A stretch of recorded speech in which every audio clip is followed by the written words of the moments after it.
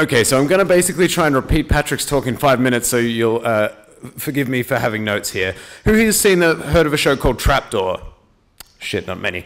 It's a show that, other than fueling a number of my formative childhood nightmares, was about a blue blob named Berk, and a disembodied voice called the Thing Upstairs, and a trapdoor that was filled with horrible, terrifying creatures that were waiting in the dark to get out. But before we can open the trapdoor, we need to arm ourselves with some knowledge. So get out your bingo cards. We're going to be talking about vector databases and LLMs. Vector databases, as we heard before, they're a type of database that doesn't have a query language. Instead, we query using natural language, and we get results in a way that understands context. It does this by taking your text and converting it into numbers, which is called a vector embedding. To visualize this, we've created a really simple vector embedding model for a real estate database that outputs two numbers, the number of bedrooms and the likelihood to be haunted. Then we fill our database with real estate listings, and we plot those vectors on a graph. Then if we want to search for the 1980s British claymation show Trapdoor, we look at the number of bedrooms and likelihood to be haunted of that television show, plot it on the graph, and then return everything that is close to it on that graph. Now, the real ones are a little bit more complicated than this. They use something called cosine similarity rather than Google Slides, but you get the picture. The next thing we need to understand is LLMs, large language models. You've already had this explained to you by someone smarter than me, but I'm going to keep it brief. They're weirdly human in that they make mistakes. They try to impress people that they don't know. They lie. They even get seasonal affective disorder. I'm not joking. Results get worse in December.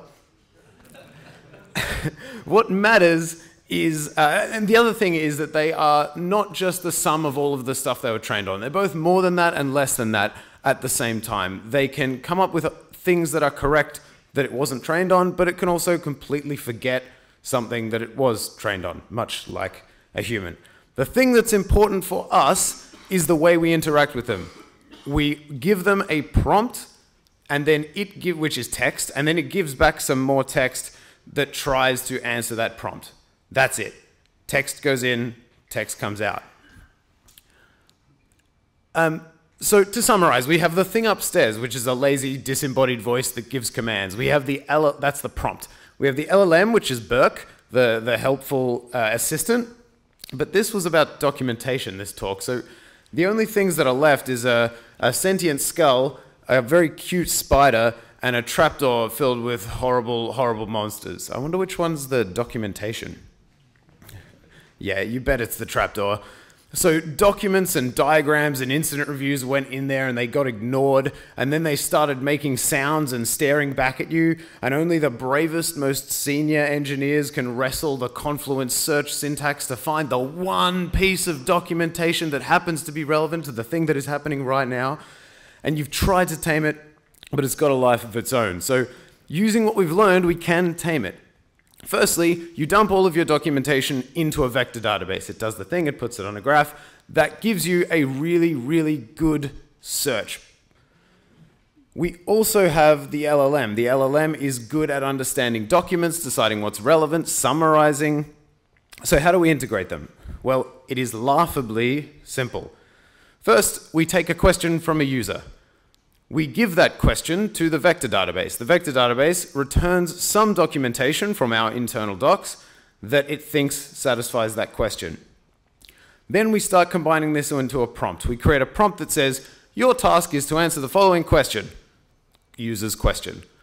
Use the following information from our internal documentation to answer that question. And then you paste the results. If you don't find anything in there, do not make it up. You may have to reiterate that. Really, really don't make it up, because it will try. And then you send that to the LLM and you get an answer. And that's literally it. That's how these things are being built today. There are some smarter things, which you saw, but it's literally you paste some stuff into some text and you send it to an LLM, and that's it. And it's very easy to use. You can definitely get started with it today. We've been playing around with it. We've had an LLM tell us in CI, as part of a pull request, that you've made this change before, and last time you made this change, it caused an outage, and here is the outage report. We did that in a couple of days. It's pretty cool. You guys have better internal documentation than we do because we're a small company, so feed it into this sort of thing. It's definitely worth trying.